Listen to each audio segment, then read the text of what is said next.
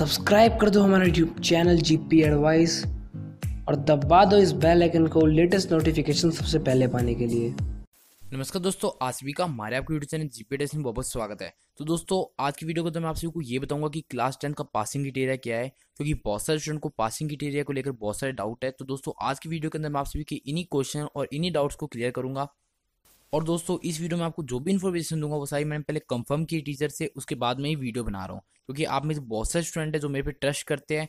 तो उस ट्रस्ट को मेंटेन करने के लिए मैं आपको जो भी इन्फॉर्मेशन देता हूँ वो पहले मैं कंफर्म करता हूँ, उसके बाद में ही वीडियो बनाता हूँ। तो दोस्तों बिना टाइम वेस्ट के वीडियो को स्टार्ट करते हैं।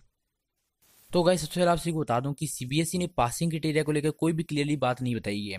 उन्होंने अपनी तरफ से कुछ भी क्लियर नहीं किया है कि सीबीएसई का पासिंग क्राइटेरिया चेंज हुआ है या नहीं हुआ। बट जो सीबीएसई की टीचर है और जो बड़ी बड़ी साइट है जो सीबीएसई से रिलेटेड न्यूज़ देते हैं, उनका यही कहना है कि सीबीएसई ने पासिंग क्राइटेरिया चेंज कर दिया है। क्योंकि दोस्तों मैंने टीचर से पूछा था, उनका भी यही कहना है कि सीबीएसई ने पासिंग क्राइटेरिया चेंज कर दिया इस साल का, और न्यू पासिंग क्राइटेरिया के अंडर आपको थ्योरी और प्रैक्टिकल दोनों में अलग अलग पास होना है।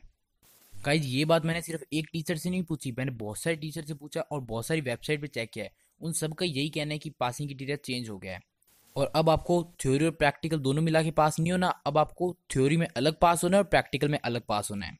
अब बहुत सारे स्टूडेंट बोलेगी सर ये न्यूज़ फेक भी तो हो सकती है, वेबसाइट फेक न्यूज़ भी तो डाल सकती है। तो दोस्तों मैं आप सभी को बताना चाहूँगा ये न्यूज़ फेक हो सकती है, बट अगर ये न्यूज़ रियल हुई तो आपको बहुत ज़्यादा लॉस हो सकता है। Guys last year passing criteria था बोर्ड एग्जाम के अंदर और सीबीएसई ने क्लियरली बताया था कि स्टूडेंट को थ्योरी और प्रैक्टिकल दोनों मिला के पास होना है। बट गाइज इस साल सीबीएसई ने ना ही कोई क्लियरली कुछ बताया है और ना ही स्कूल में कोई पासिंग क्राइटेरिया को लेकर कोई भी गाइडेंस नहीं दी है। मैंने पासिंग क्राइटेरिया को लेकर बहुत सारे स्कूल के टीचर से पूछा, उन सभी का यही कहना है कि पासिंग क्राइटेरिया चेंज हो गया, स्टूडेंट को थ्योरी में अलग पास होना है, प्रैक्टिकल में अलग पास होना है।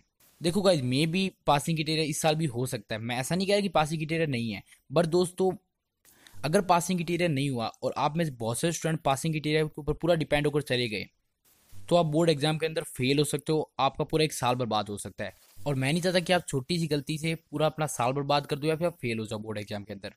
गाइज अगर पासिंग क्राइटेरिया होगा तो आपको बेनिफिट है, अगर नहीं होगा तो कोई लॉस भी नहीं है। क्योंकि लॉस ऐसे नहीं है दोस्तों, अगर पासिंग क्राइटेरिया नहीं होगा तो आपको टीचर खुद हेल्प करेगी पास होने में, आपको ग्रेस मार्क्स मिलेंगे और भी दूसरे कई सारे बेनिफिट मिलेंगे अगर पासिंग क्राइटेरिया नहीं होता तो। और पासिंग क्राइटेरिया होगा तो आपको वैसे ही बेनिफिट मिलेगा। बट दोस्तों अभी मैं आप सभी को एक ही बात बोलूंगा कि यही मान के चलो कि पासिंग क्राइटेरिया नहीं है और आप बोर्ड एग्जाम की अच्छी तरीके से प्रिपरेशन करो। गाइज मैंने सीबीएसई के सारे सर्कुलर चेक कर दिए, सीबीएसई की पूरी वेबसाइट मैंने चेक कर लिया है, उधर कहीं भी सीबीएसई ने 2020 का सर्कुलर नहीं अपलोड किया पासिंग क्राइटेरिया को लेकर। इसलिए इस साल पासिंग क्राइटेरिया है या नहीं है उसके रिगार्डिंग कोई भी पर्टिकुलर क्लियर न्यूज़ नहीं है। बट सीबीएसई टीचर और बड़ी बड़ी न्यूज़ वेबसाइट का कहना है कि पासिंग क्राइटेरिया चेंज हो गया है। तो गाइज अभी एक बार आप सभी यही मान के चलो कि पासिंग क्राइटेरिया चेंज हो गया है और आप अच्छी तरीके से प्रिपरेशन करो बोर्ड एग्जाम को लेकर। अगर पासिंग क्राइटेरिया होगा तो आपको बहुत सारे बेनिफिट मिल जाएंगे, अगर नहीं होगा तो भी आपको बेनिफिट मिल जाएंगे।